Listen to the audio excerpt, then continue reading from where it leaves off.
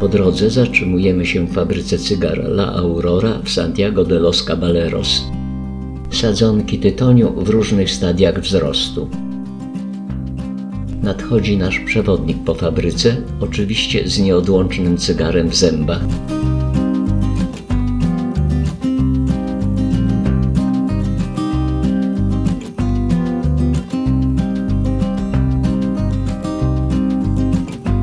La Aurora to najstarsza fabryka cygar na Dominikanie, funkcjonująca od 1903 roku.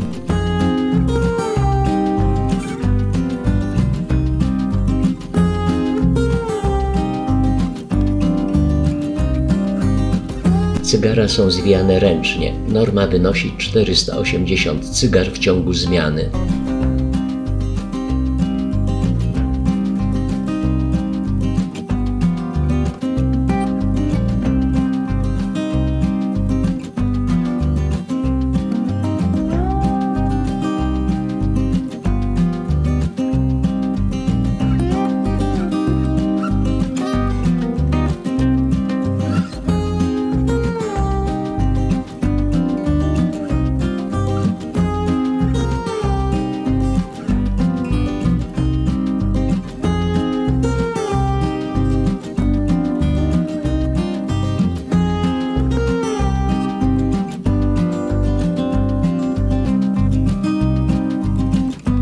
Pracownicy mogą palić cygara w trakcie pracy bez ograniczeń.